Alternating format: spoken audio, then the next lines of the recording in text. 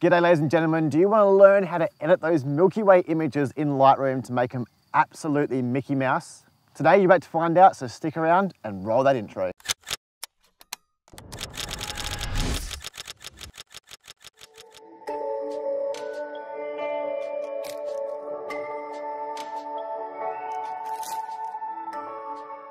G'day ladies and gentlemen, and thank you for joining me today for something a little bit different. I want to give you an insight to the latest course that I have released, an ultimate Lightroom course getting anyone from a complete beginner to an advanced level editor in Lightroom. In this course, I give you all 65 raw images so you can go through one by one step with me, showing you the exact workflow that you need to edit your Lightroom images. Everything from landscape, winter, cityscape, blue hour, Milky Way, low light. There is pretty much something for everyone out there. So today, I want to show you a little bit of a teaser how to edit those Milky Way images and show you just an insight of this course, because I guarantee you for the price that I'm offering this course at, it's a bloody steal. It's an absolute bloody bargain. So let's find out how to edit those Milky Way images. Inside of the library module, we want to go to number 6, Milky Way. And you're going to see the tent with a small little faint Milky Way in the background. But today I want to show you how to make that Milky Way stand out with colors and also the exposure. Let's head over to the develop module now. And straight away, I want to look into the color temperature. So color temperature, I always lock down in camera, but right now we've introduced quite a bit of green into the image. So right now I'm going to go to automatic and just see what it does. And it does introduce quite a bit of that red, which we wanted into the image, but still a little bit too yellow. So once again, we can come back and always adjust this back inside of Lightroom. So on the last lesson, we learned how to reduce all that noise. This is a pretty similar image because we're quite underexposed inside of the image, but we've also got to worry about our highlights now. So we have to worry about two separate things inside of the image. Very dark in the top 2/3 and quite bright in the bottom third. So you have to be really careful with our global adjustments and then make local adjustments later on to get this absolutely perfect. So you're going to see ISO 3200, 50mm, f1, 25 seconds. Now 50mm and f1 is because I'm using a manual lens inside of the Fujifilm system. So it's not going to show up. It's actually a 12mm system and I was shooting at f2. So don't worry about these settings just here. But right now I want to go through and add some exposure into the overall image. So we're just going to keep bumping it up. And we're going to worry about one thing first, the exposure to the highlight of the tent. So I don't want to blow this tent out because this is one of the main features of the actual image. So I'm going to just reduce this down to about -65. I'm going to keep bumping this exposure up until we get a happy medium. So for me, that's pretty good right now. I'm going to drop it back just a little bit so I've got some things to play around with. So just the first thing, the exposure, but we want to decrease the highlights to protect the tent. But remember, this is globally. We can go through later and make local adjustments to this.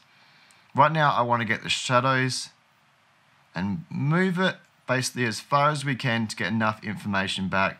Now, personally, I don't want all this information here to be, so if I drag all the way up, I don't want this visually showing because I sort of want the tent to look like it's in the middle of nowhere. So I'm going to keep it around that 65. You know, so we've got some information there, but not everything. That's what I want to try and create here. The whites, I'm going to bump up ever so slightly. And what I'm looking for here, I'm just going to reset this. And what I want you to look at is specifically in here, inside the Milky Way core, this is called.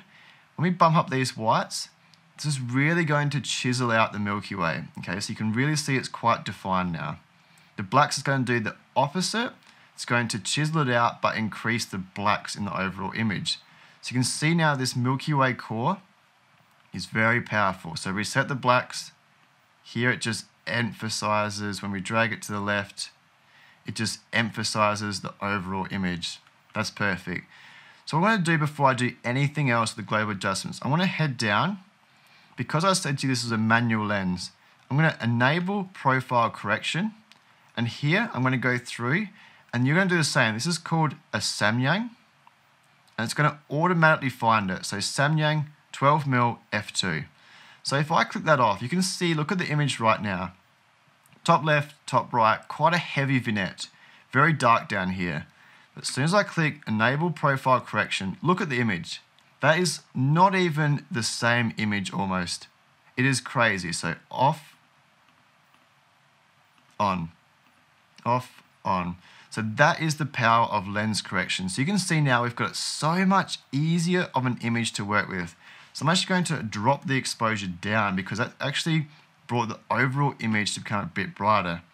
Now we can introduce some contrast into the image, but once again we want to be very minute here because it's going to introduce noise into the overall image, which is something what we want to introduce, but not a lot.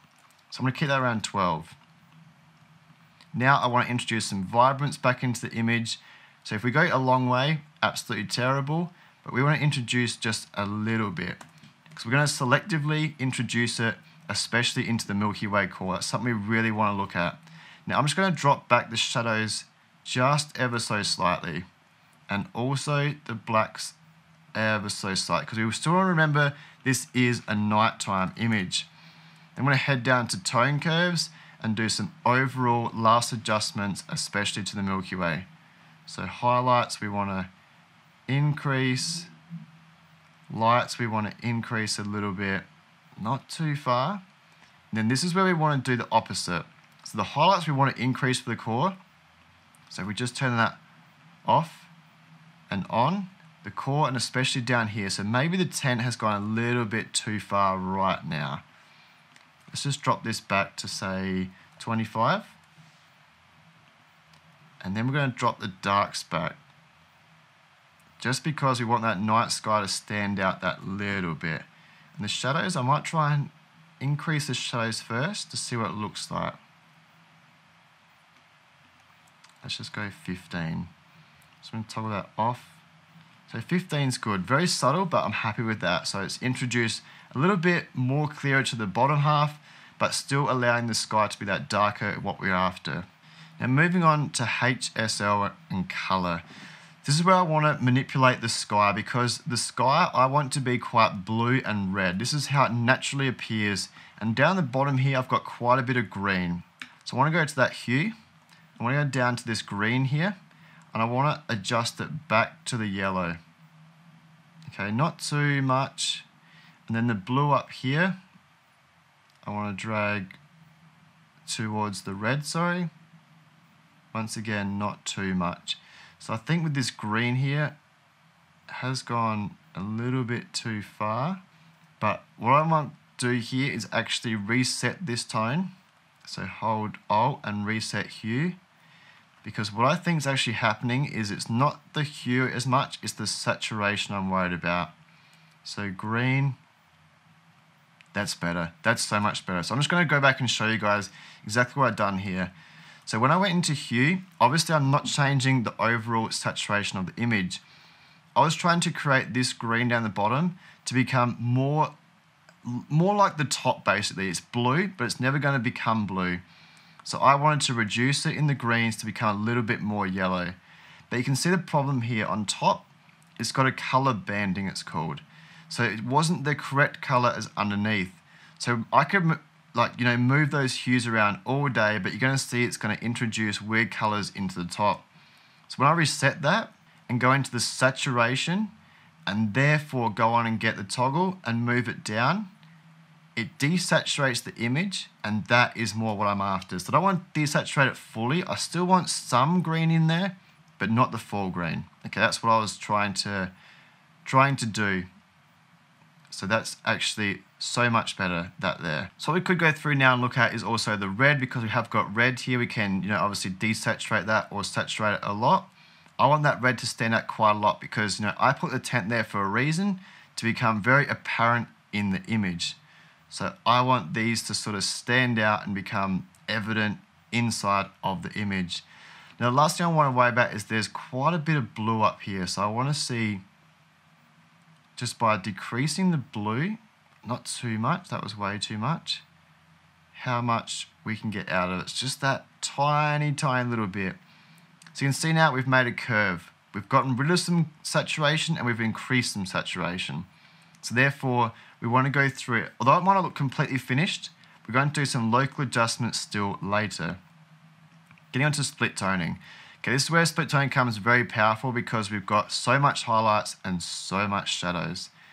So with my Milky Way photography, I know that the red or the lower end of this half is where I want to introduce things, and quite a lot. So bump that to 20. And right now we want to go through and find a color that fits inside of the hue. So anything past this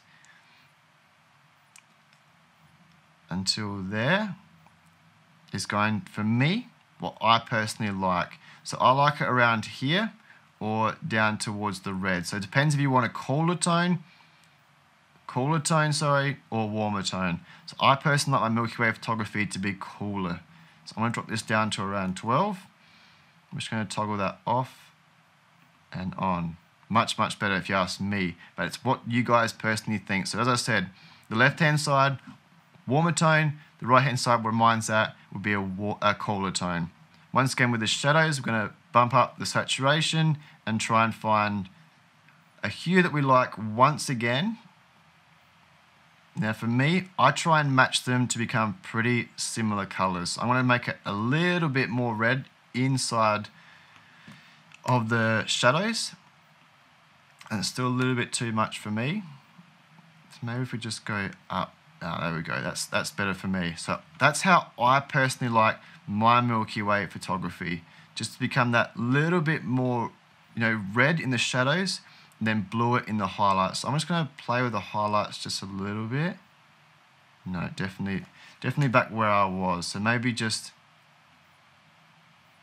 around that 270 marks. That's how I personally like my Milky Way photography. It makes the core stand out, and also that blue stand out in the surrounding part of the Milky Way core. So I'm just turn that off and on. Milky Way photography, split toning, done. That is a huge, huge difference.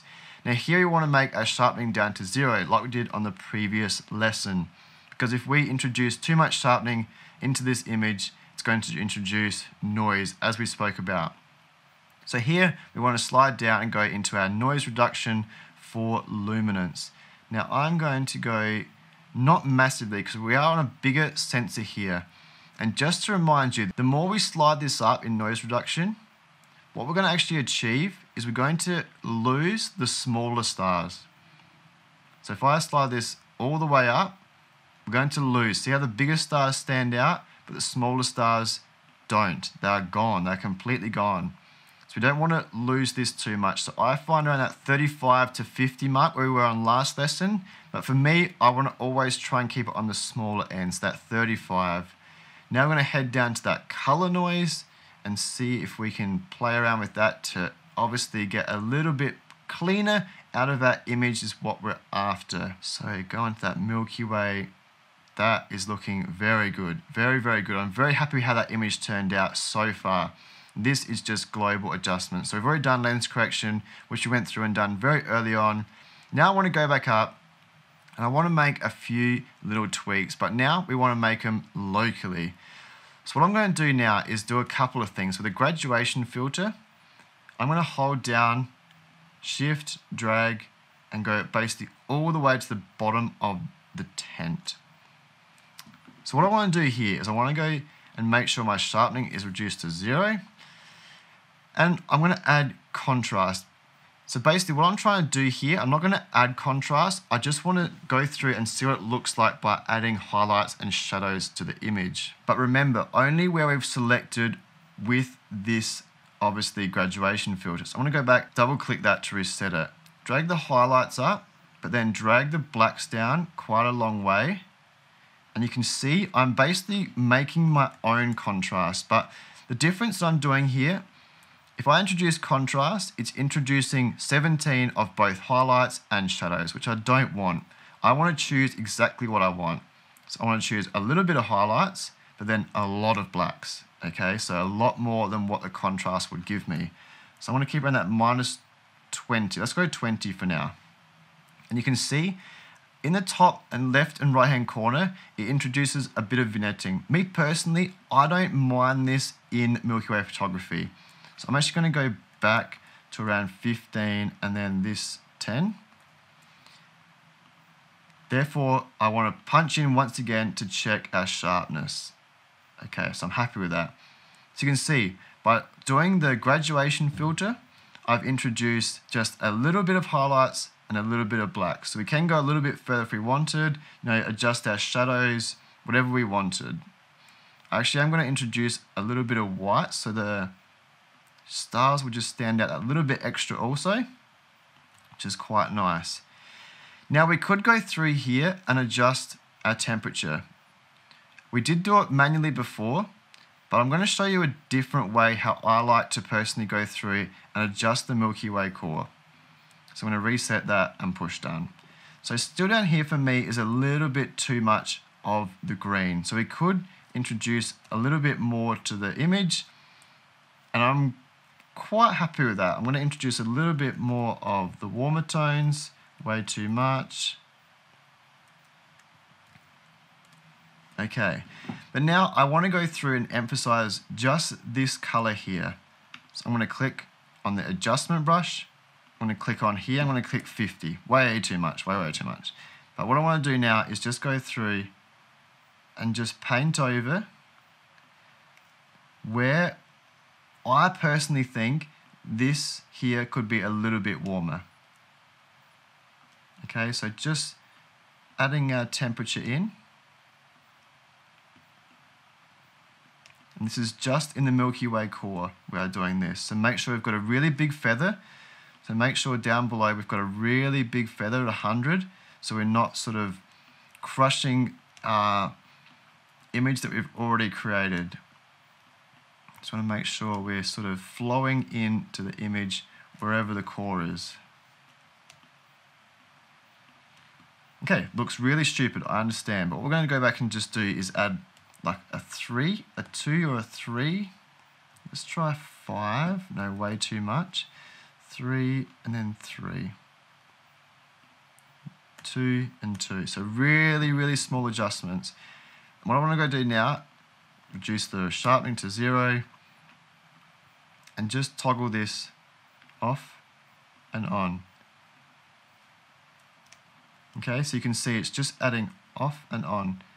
Just the smallest bit of color into the Milky Way core, just to make it stand out that little bit extra. So we could go through and go 3 and 3, make it stand out a little bit extra. Okay, so that's just making the Milky Way core stand out. If we go back into the adjustment layer and make quite a big brush, what I want to do right now is just get our highlights to around 14 and just brush down. Oh, we have to reset the temperature because we didn't do that last time. So 14, and just brush down the Milky Way. Okay, so whites and highlights we want to increase. And this is just going to emphasize the Milky Way itself and nothing around it. So what I'm going to do is go down and toggle that on and off again to check our changes. So off with that and on. So maybe a little bit too strong for my taste. It's standing out a little bit too much. Let's just go 10 and reset that sharpness once again. And also 10 for the highlights. And always go back down, toggle off and on. So little subtle changes, which is much better. But down here, it's a little bit too strong, close to the 10. So I just want to make sure I get rid of some of that effect. So show the mask overlay. So just going to hold down Alt and clean this up so it's only really around the Milky Way core. Okay, so that for me is pretty much a finished image of the Milky Way. There's one last thing we could go through and do, and that is a reverse half grad. And now we can go through and just make changes to the bottom half of the image if we wanted to. For me personally, I was quite happy with it, but if you wanted to show more of that, you can now emphasize the bottom half of it. So we can put 25, and then we could obviously remove some of the highlights to get that image back a little bit. So maybe minus 25 again, maybe a little too strong, minus 20, sorry. But one last thing, every time we do that adjustment like that, yes, we can see more, but we want to go through and make sure we check if we have enough information to keep that. What I mean by that is how much noise is being introduced into that image. So right now, if I go back, I just want to go back into that setting and click on the half grad and make sure there's no sharpness into the image. But what we could do, denoise this image, so we can just flatten it out just that ever so slightly. So I can get that information back, yes, but I'm not introducing noise. So for me, that is a pretty good finished edit. So we've done some overall global adjustments. We've done quite a few local adjustments just for the half or 2/3 of the Milky Way, 1/3 of the bottom, and some local brush adjustments for the Milky Way core. And let's look at the before and after of this image. Completely different. So this, you can see it's the wrong color temp, very hard to get at nighttime. Also, we can't see any information in the bottom half of where the tent is. Now we've got so much information, and then look at the Milky Way core. So there you have it, ladies and gentlemen, absolutely bloody beautiful. How to make your Milky Way images inside of Lightroom, absolutely bloody Mickey Mouse. This is one lesson out of 15 lessons just inside the editing module of this course. There are 7 modules in total and 6 hours of content for an extremely low price. But this is designed to get anyone from being a complete beginner to a more advanced editor inside of Lightroom. So the basics of Lightroom, the global versus local adjustments inside of Lightroom, and people have even contacted me saying, I've used Lightroom for years, but just you explaining what each slider or what each brush is doing inside of Lightroom makes complete sense now, and I have more confidence going forward. Module 3, editing the images, which will include 65 bloody raw images from all around the world. So you can follow me step by step as we go along. You know exactly what I'm doing. Therefore, you can implement it into your photography after the course, which is absolutely fantastic. Then some exporting for social media, for that gram, for printing, for websites, everything is in there. Some advanced editing in Lightroom and some advanced editing in that beautiful Photoshop. Then there's a bonus with some PDF files and downloading those raw images. Now this can be as low as €9.99 when I put it on special. Some people have contacted me saying, Matt, you're an idiot.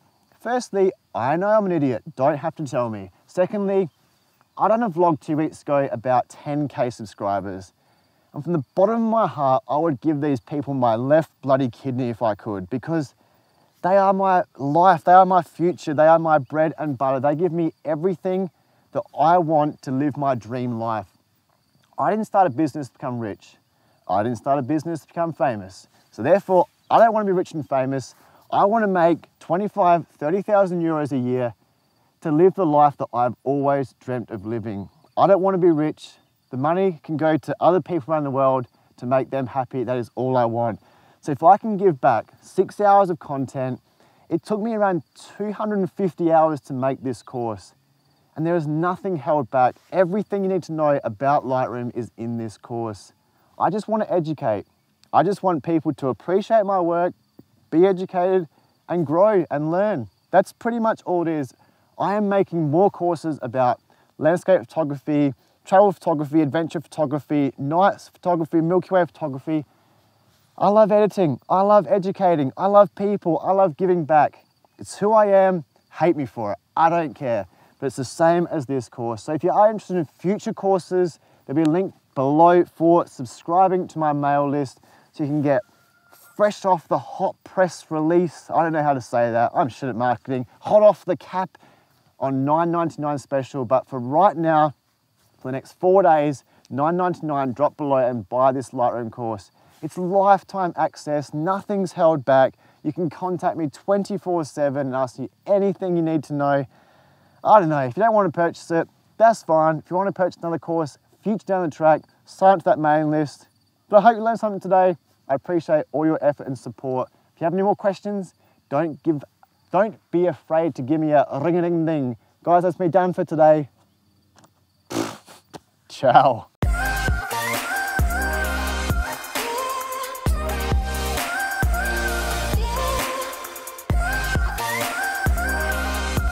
Roger. Code 101, we've got people. Oh, over, stop vlogging, it's embarrassing. Oh, over, okay, granted, I understand. There's still people there.